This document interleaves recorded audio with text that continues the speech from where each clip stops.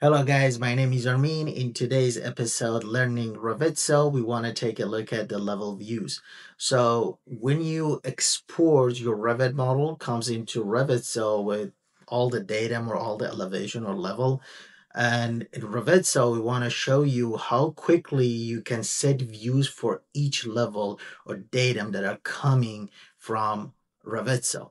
This is a great way to save time, create all the views accurately, and also it's going to match the architectural model, or if you want to do it based on your structural model, it's going to match your structural model, and everything is going to be set in the viewpoints.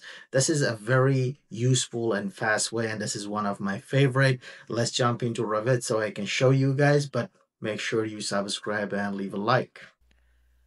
In today's episode, Learning Revizto, we want to take a look at a very good feature that Revizto has, and that's creating level view. So basically, we're gonna follow a very quick workflow to create view for every single level that is available in your model. So if you guys work with the different platforms such as Navis, if you want to create a viewpoint for the levels for your coordination, if you want to go from level 1 to 2, so you need to create those manually, and you can use the selection, but basically the cut section tool, just move it up and down and then fix it the way that you like to see, basically a little bit under the slab, so you can see that let's say level one's overhead, you go a little bit below level two slab to see the level one's overhead, and you save that viewpoint, and your coordination meeting you can go from one location to another location, right, or level to level. But here it's a good feature that it can help you achieve that very fast. So in order to do that, you will make sure you want a 3D. You can go to this corner, which is a viewpoint. So for the viewpoint, there's gonna be a three dot right here at this corner. So when you click on the three dots, it's gonna give you three options. So the first two is kind of grayed out because one is gonna set the home viewpoints, the other one, if you have any viewpoints you want to delete. But this is the one that we're gonna work with it today. So this one, basically, when you click on it, it's gonna create a viewpoint per level. So when you click on this, it's going to open up a box for you. This box talking about the section box viewpoint per level. So what it does, you basically, the first box right here, you telling the actual Revizto what model you want to get the levels from. So for this project, I basically published architectural model with the two links model, which is the facade and site. So if I want to create, let's say, a level for facade, you guys can take a look at it. The level's a little bit different than what I have in my architectural model, so it's even more. So just want to make sure the first one that you guys select, and if I select the site, it only has 3 levels, right? So just make sure, this is a very important step, what model do you want to get your elevations from. And always I would go for architectural. I'm going to avoid structural, any other models. If I have a main architectural model, and then if there is a exterior or interior like a TI model, go for the TI. Basically see which one defines the floors and elevation, select that model. So right here I'm going to select this model. This is where I'm getting my all the elevation in the models from. So I'm going to do the coordination for the level of parking, level one, these different blocks, which is going to be different elevation, and then go like all the way up to the roof.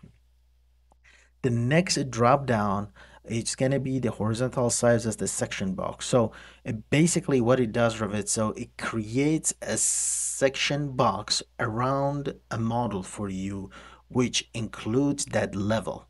So if I want to tell them all the models, so if I select this, it's going to include all these models that you guys see in the background. If I want to say only do the architectural, so it's going to cut it around all of these and only shows me these architectural model, right?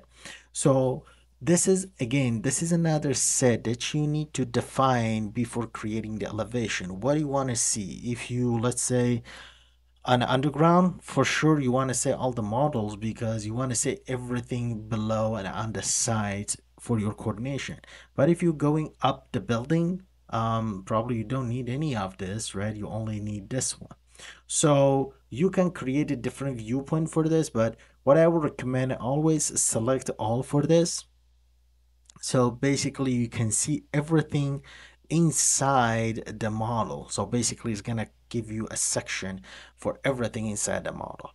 And the next one right here, it basically you telling Revizto where you want to cut that level from the top of it and from the bottom of it, right? So let's say the section top offset, I leave it at 0, which is going to show me the floor or the slab from the level above and the slab from the level below, right?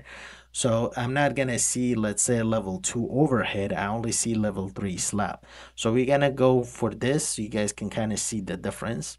And then right here is going to tell me 17 viewpoints will be created, which is all 17 levels. And all of these is going to be in this, gonna create a folder with this name, Snowdown Tower Sample Architectural. So it's gonna create a view for that. So I'm gonna just hit it. So I didn't do anything right now. I'm just gonna hit it. There you go. Like in a second, it's gonna cut that and create all of these level for me. And you guys can see these section box that I was talking about. And the section box that we have, let me just get a little bit closer so you guys will be able to see what I was talking about. So this is right now because I defined the selection box go all around the side, all the models. Right now the selection box include everything in that model. If I selected architectural, only I had the selection box around the architectural one, right? And then let's say if you want to go to level 2, same thing, level 3, level 4. So you guys can see how fast these are is going to be created. And you notice it basically cut it. Let me see, just go to, let's say, parking one. And you can see the cut it at the 0 and 0. So basically you see the slab and the bottom of the slab on top for the upper floor. So I'm gonna go on this one and just hit delete, and then I'm gonna delete it. So I'm gonna go and create another one right now and just change it a bit. So I'm gonna go here.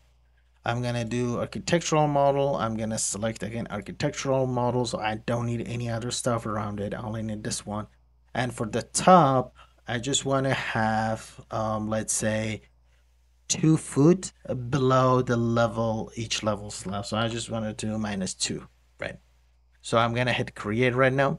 So you guys can see the box is basically smaller only around the architectural model. So I have all the stuff.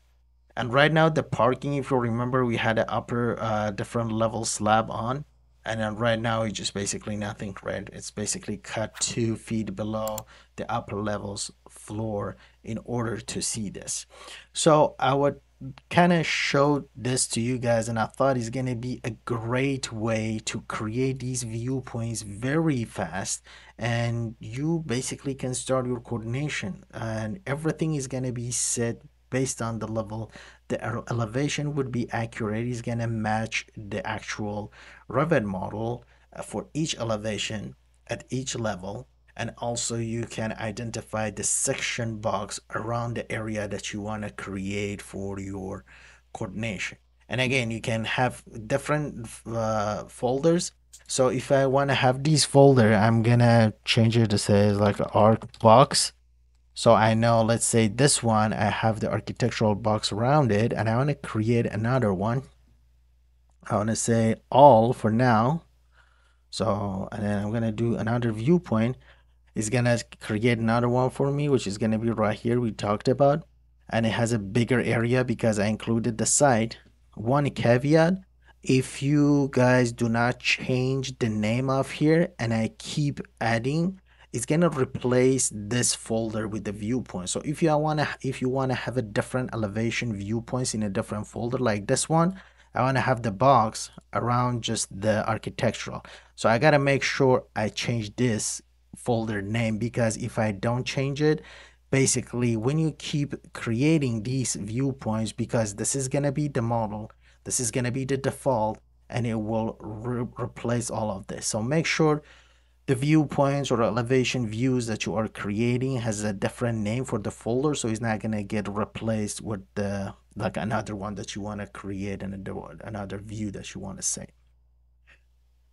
Hope that you guys enjoyed today's video. If you like the content, make sure to subscribe and leave a like, and I'll see you guys in the next video. Thank you for watching.